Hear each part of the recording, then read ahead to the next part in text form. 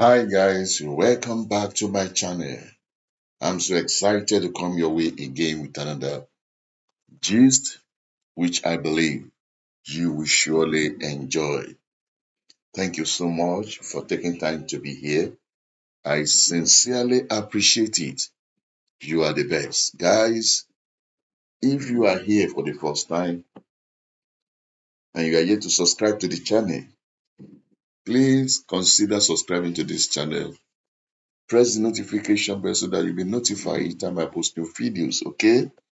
And also try as much if it is possible to share this video. All right, to all my amazing subscribers, I appreciate you for your love and support on this channel. Thank you very much. The new and the returning subscribers, thank you for that amazing support and love on this channel. I thank you. Watch the video to the end. Don't skip the adverts. And also share the video if it is possible. Thank you very much for doing that for me. I appreciate it. All right. Women's Super League. Arsenal women beat Manchester City women 2-1. In the light of that, Arsenal ended Manchester City's unbeaten start to the Women's Super League season with a third successive victory. Excuse me. It was substitute Stina Blastinos that scored a late winner at Meadow Park, capitalizing on a mistake from 19-year-old goalkeeper Chiara Keating after Cleo Kelly's equalizer had cancelled out Steph Catley's opener. So it was a goalkeeper howler. Arsenal coach Jonas Edfer, they are starting to find their form and have given their title hopes a boost after a slow start to the season, which saw them lose to Liverpool before drawing with Manchester United.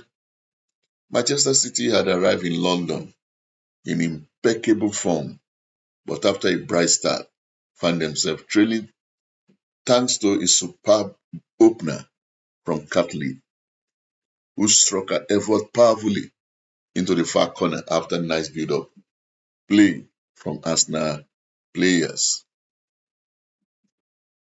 And as you have expected, that swung the momentum in Arsenal's favour, and they were rewarded and awarded a penalty minutes later when Cleo Lacasse was brought down by young goalkeeper Curtin. But Kim Little's spot kick was pushed onto the post by Curtin to keep City in contention. And they came close to an equalizer before halftime when Lauren Hapham's header hit the crossbar and was cleared off the line by defender Amda Leicester. Manchester City came out with intent again after the break, and last season's top scorer Khadija Shaw remained a threat. She was unmarked when she was set up by a calling cross from M, but headed off the post from the close range.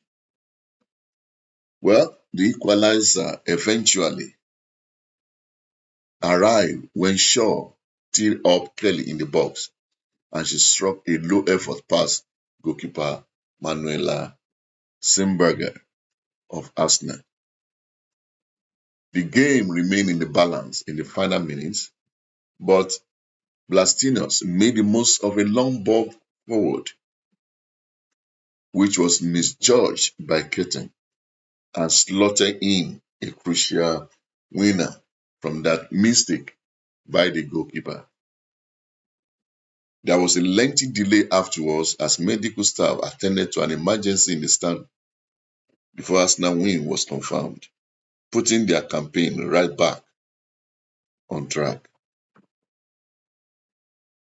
So, with this victory over Man City, Arsenal are now on track after they started the season, not too impressively.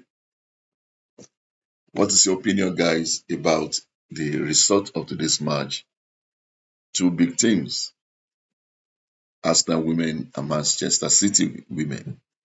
It ended 2-1 in favor of Arsenal women. Congratulations to the winning team. Well, what is your opinion? What is your take about this? Let me know on the comment section. Anyway, if you have watched this video to this end, I say thank you so much for your love and your support. I sincerely appreciate it. If you have not subscribed, kindly subscribe to this channel, okay? And press notification bell so that you'll be notified. Thank you so much. You know what, guys? If you can dream it, you can achieve it. Don't relegate yourself. Don't put down yourself. Know that you can do it. It is possible. If others are making it, you can also make it. Until I come your way next time with another video, guys, I'd like to say to you, bye. Bye.